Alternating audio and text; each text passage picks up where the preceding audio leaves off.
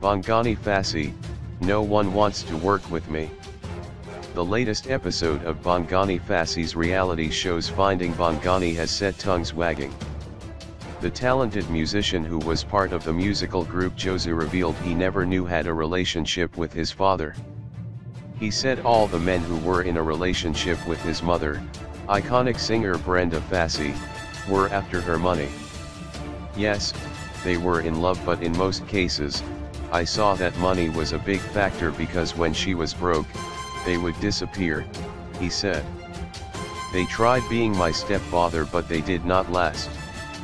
The only two I can truly salute are Ludwig Maki and Anne Lanlambambo, and I'm not saying stepfather as in they were married to Brenda but a father figure. In the show, the star also tried to meet up with fellow Jozi member Ishmael, but the singer stood him up.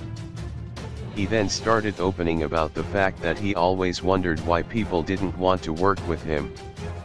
He said the L.E.S., who was also part of the group, and others always talk and say he's mad, unstable, or that he's always high.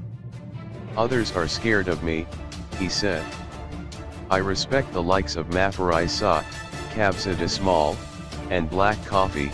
I keep knocking on their doors but hardly ever get responses. He then shared the story where he had scored a big opportunity to work with Snoop Dogg, but apparently, someone he used to work with him stopped it.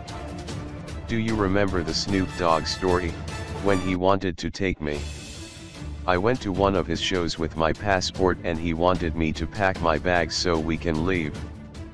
But the next day he woke up to news headlines saying he had turned down the opportunity to work with the American rapper.